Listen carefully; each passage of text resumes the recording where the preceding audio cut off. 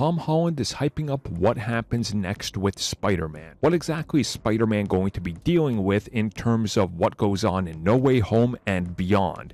And he says that the next step of his life is something we've never seen before. So the title of this video is going to have to be something a little bit more, well, how do I say it? Not really what I'm talking about in this video is the best way to say it, because of potential spoilers for what happens at the end of Spider-Man reportedly, where Tom Holland is apparently going to be swinging off as Spider-Man going into college. Well, Tom Holland did reveal, thanks to a recent interview that's made its way online, that the next chapter for Spider-Man is something we've never seen before.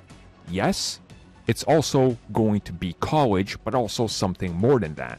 Something more that relates to Peter Parker. He is finally heading to college, yes, but there is more to the story in regards to how everything kind of connects to one another. The characters, the journey, what happens, the multiverse, the ambiguous approach to things, and everything that's going on. So he's trying to keep it very vague, and this does make sense, but again, we know that his MCU journey is going to continue to live on in some way or another.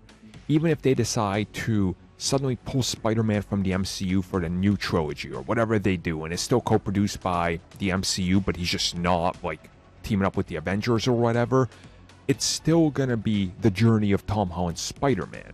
And that's important to kind of look at. And I think realistically, that's kind of what they're saying. It's like, look, we don't even really know what the full picture and everything is, so it's going to have to take its time. We're going to have to really take our time figuring the pieces of the puzzle out, putting them together, and sort of, having this story that makes sense, that fits into everything. Because you can't simply just keep Peter Parker the same. You can't always be like, well, he's in high school, or wait, he's always a deadbeat that can't afford rent. That's boring. That's not character growth, right? You have to grow with the character.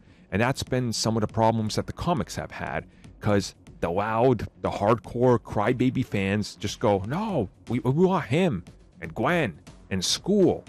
And then they give them that. They're like, no, we want him to be old. They're like, well, the next logical step is to do Parker Industries.